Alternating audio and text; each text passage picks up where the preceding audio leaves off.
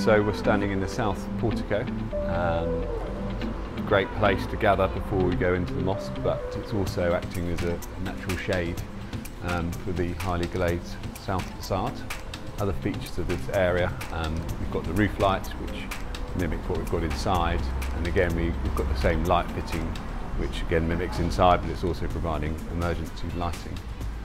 And you can see the trees behind us which support the roof, and again the same theme runs through the whole of the building.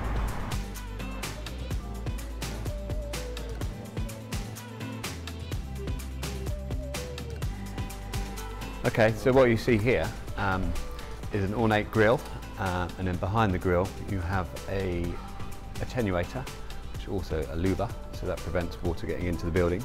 And then beyond that there is a mechanical thermal damper which lets fresh air into the building. Control of that damper is from temperature, or CO2, within the actual main prayer hall space. So on the inside there's also a decorative grille as well. And it was quite an unusual request to have such a grille, but it still works for us because it maintains the free area that we need to make the whole thing work. Internally, here you see the other decorative grille, and behind here is the thermal damper which we were talking about earlier. So as well as control of these dampers, temperature and CO2 also dictate another set of dampers at a high level, which again open according to temperature and CO2 levels within the space.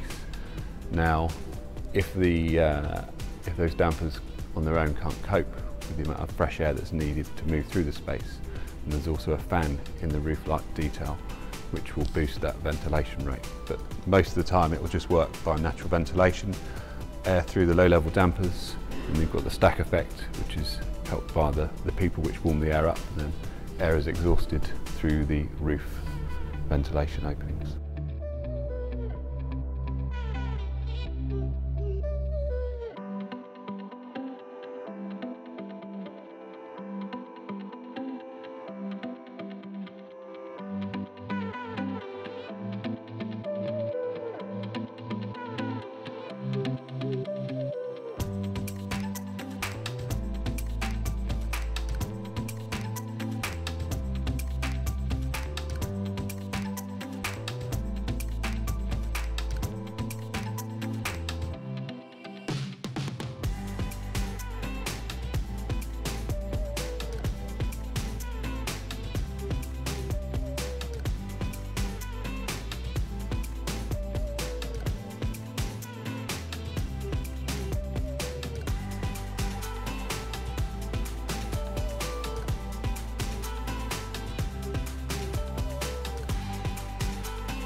One of the challenges of the project was that the site is very tight and the building takes up most of the site actually, and then you have a basement underneath.